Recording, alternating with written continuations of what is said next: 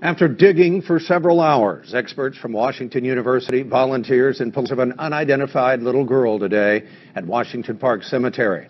The child was decapitated and left in an abandoned apartment building in North City 30 years ago. While there was a tombstone at the cemetery, the child's remains were not where they were supposed to be. Fox 2's Shirley Washington joins us with more details about why the child's body was exhumed. It is quite a relief. After digging for several hours, the remains of an unidentified little girl buried in March of 1983 are found in Washington Park Cemetery. We found her. I just praise God that we found her. Hope that they can get the DNA and find out who she belongs to. The body of the child, an African-American between the ages of 8 and 11, is placed in a black SUV and taken to the medical examiner's office to begin the process of identifying her, using sophisticated forensic technology that wasn't available 30 years ago. Joe Burgoon, one of the original detectives on the case, is optimistic. Hopefully we'll do some good with this. The forensic people will be able to do some good with this, and we can find out who she is and where she was from. The little girl, known as Hope, was decapitated and found wearing a yellow sweater with her hands tied behind her back with red and white nylon rope in the basement of a North City apartment building on Clemens 30 years ago. Michael Sanop is shooting a 90-minute documentary about the case. How could a little girl go unidentified for 30 years? No families come forward. There's been no DNA match, and she has not matched any missing persons report in 30 years. The murder captivated the city and continues to touch people even now. Sanop hopes his documentary will help police get answers to some tough questions.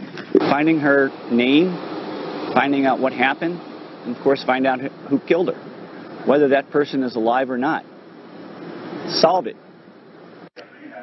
Now, I'm told the child's body was still intact, and with all of the testing that needs to be done to determine her identity, officials tell me it could be weeks, maybe months, before they learn anything.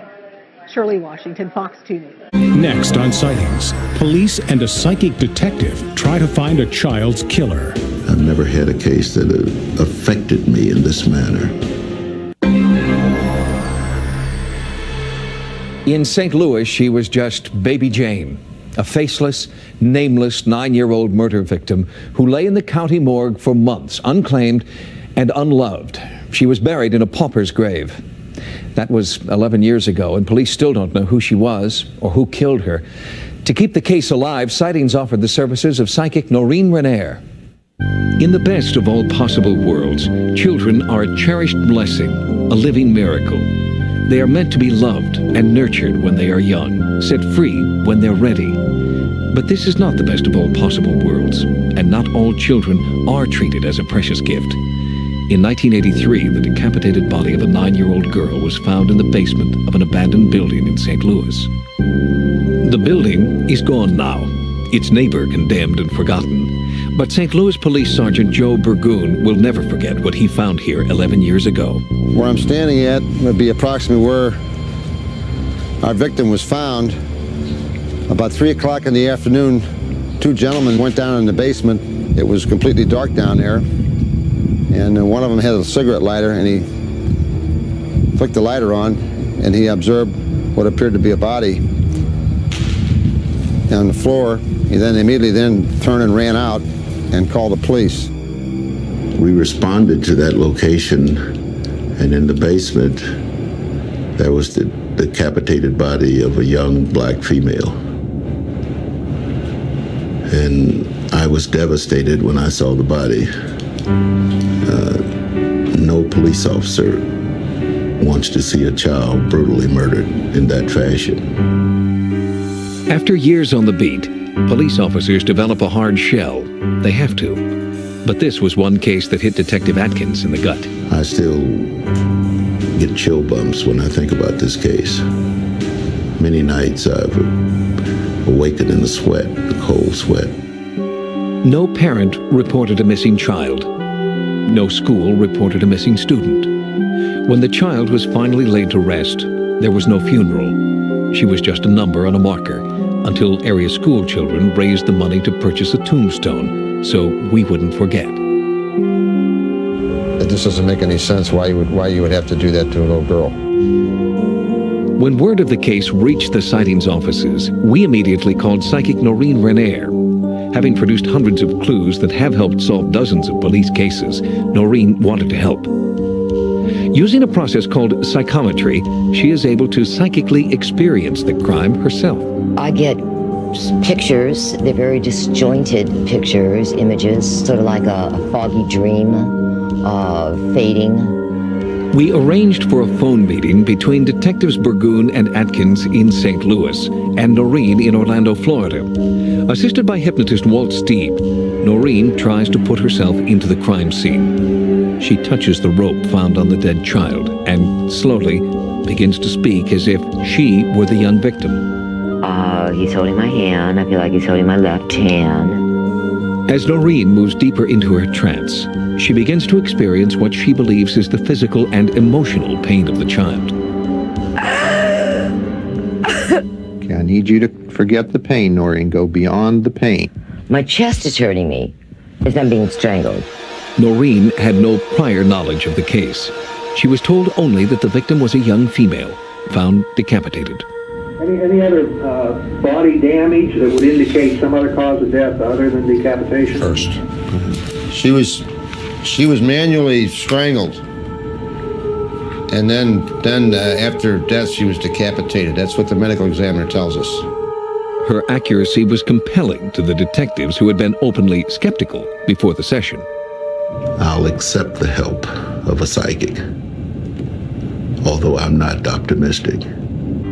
The semen was, I don't know if there's types of semen, or it tells if semen could tell blood type. Can we get any verification on what I've said so far? There was semen found. The detectives had many unanswered questions. They hoped Noreen could answer. Where was she killed? Where the river and the border is. The river goes up and down. Do you see the bridge crossing this river? I do. I see the bridge. There's a very strong B in the name. Would the name Brooklyn mean anything to you? Yes. Belleville? Noreen's psychic vision affirmed the detective's theory that the child was killed out of state, then dumped in St. Louis. But where was she from? Who was her family? Noreen began to answer the detectives as if the child was speaking through her. Your mother and father? My mother did things that some people would think was wrong. Sometimes I saw her crying and they tied something around her arm and it was rubber-like. And then they put something. If the parents were involved in illegal activities, they might not phone the police when their daughter disappeared. But what about her school? Wouldn't they report a missing child? Who was your favorite teacher? My teacher took me. My teacher took me. Your teacher took you? My teacher took me. It's my teacher. The detectives asked Noreen to give them more details about the teacher. Got kicked out of the service so I would have a dishonorable discharge. A police composite artist was called to the meeting to get a physical description of the supposed killer. The face shape itself would be long. I can see his forehead, so his hair must go back away from his forehead. The eyes are smaller, more close set. Noreen's intriguing leads have given the case new life. Perhaps soon, Little Jane Doe won't be just a date of death on a blank tombstone, and the person who killed her will be punished for what he has done. I've never had a case that affected me in this manner, and that still continues to affect me. And I would give anything to have this case solved. Here's another look at the artwork based on Noreen Renair's psychic visions. Because of leads she's provided, the St. Louis Police Department has reactivated this case. If you have any information about baby Jane, please contact the Homicide Division of the St. Louis Police Department.